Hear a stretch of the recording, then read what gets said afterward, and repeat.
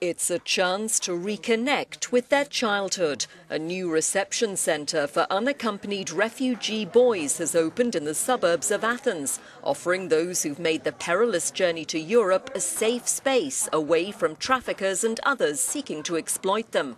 14-year-old Mohammed has come from Afghanistan. It was very difficult at the borders of Iran and Turkey, he told our correspondent. After I crossed the borders, it was easier. Then I arrived on Lesbos Island, where we stayed in a camp. It was like a jail. Our nerves were on edge. They didn't let us do anything. We were trapped.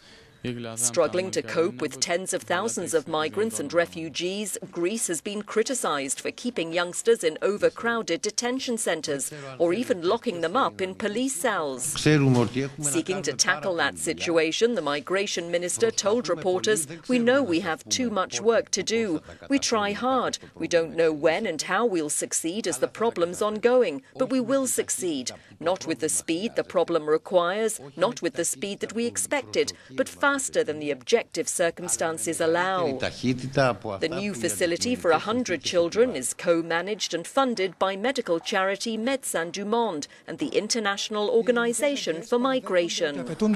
Our correspondent says Greek authorities admit that many more steps are needed to effectively address the problem of unaccompanied minor refugees.